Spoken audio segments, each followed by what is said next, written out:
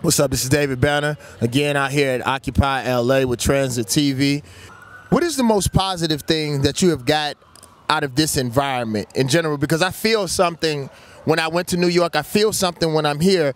It's a culture. Can you explain that to the people? Yeah, one of the things that I'm most proud of is the Civic Engagement Committee that I helped start, and we've been able to influence 3 pieces of legislation here at City Hall, and we hope to move that forward to start affecting legislation at the county level, at the state level, and at the federal level. And the energy that you speak of that's here is a lot of very smart people coming together, trying to fix these problems that plague our lives economically, socially, medically, and the criminal justice system that's plagued us as well. And we're here to do something. We're here to take action. We're here to solve those problems. And what you're getting is a wide range of people coming together, because a wide range of people are affected by this. If we could get everything that we want as the 99%, what are like 2 or 3 things, not even 4 or 5 things, that we definitely want to drive home with this movement? And again, this is not speaking generally for the movement, but you as an individual. Okay, I mean, it might seem, maybe it's broad, maybe it's vague, but the truth is, bottom line, we need to end homelessness in this society.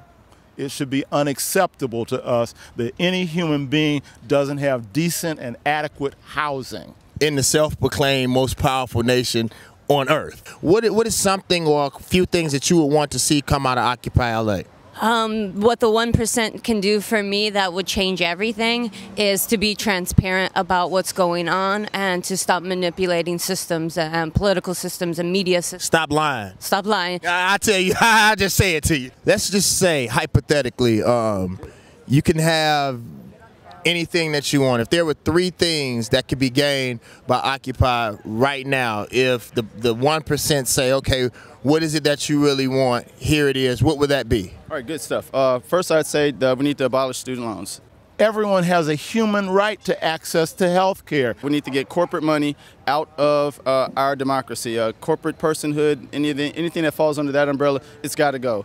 We have to establish human rights as the fundamental base of how we run our society. And anything that works against that, we need to either change or eliminate. Campaign reform. Education. What would you say are some of the things that really brought us to this point? Corporate greed, Wall Street greed, and its influence on our political processes. The massive power of corporations and banks. The homes that are being foreclosed on, the fact that 1 in 5 of us lives in poverty, that 1 in 6 of our children are below poverty levels. The over-concentration of wealth into the hands of a few, while the many are going without. I think what happens a lot of the times is this 1%, they create an enemy. And that enemy is also often false, but it's created for us to react a certain way. And that certain way that they want us to react benefits them and does not benefit us. And we need to be a little bit more smart about what enemies we take on that they give us. There's just a couple of things that I wanted to say, you know, from being in Occupy New York and now Occupy LA. You know, one of the things that I want to see from the people is that we start identifying who those enemies actually are. Because I think one of the things that will end up happening is when you have people who have as much money as the 1% do, they can wait us out forever, infinitely.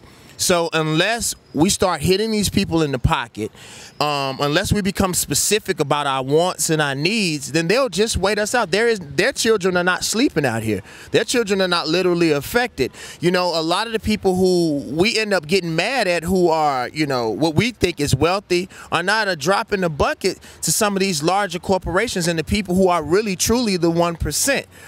We have to start calling names of corporations. We have to start calling names of people. I think until that happens, you know, they'll throw out a couple of people, you know, to be the sacrificial lambs, and they'll continue doing the same things that they've done for so many years until this generation starts having kids, and then their kids will end up forgetting about this movement, because movements have a tendency of washing away. The thing that I would ask, and in no way am I a representation of the people who are sleeping out here, but I am a part of that 99%. I would hope that we start becoming more specific about the things that we want. Start calling these people out, start calling these corporations out, and then telling these people specifically what we want and what we need. That's David Banner. That's how I personally feel. And that was just David Banner. And I thank y'all, and I'm so proud of the people who are out here. And, you know, those people who may not feel that their voice is not being heard, you can come out here and donate. You can come out here and give. Just come out here for 2-3 hours, even if you're not able to spend the night, even if there's other situations that are in your life. An hour of your time. You know, you go to a movie for an hour. Why not come out here? Because this is a real-life movie that's being shot, and this is a part of history. And I think one of the most powerful things one of the most powerful statements is that we're showing this government and governments all around the world that we won't take it anymore. And so the voice is in the masses and in the movement in general. So your bodies here in general will be enough. And I thank you. And my name is David Banner.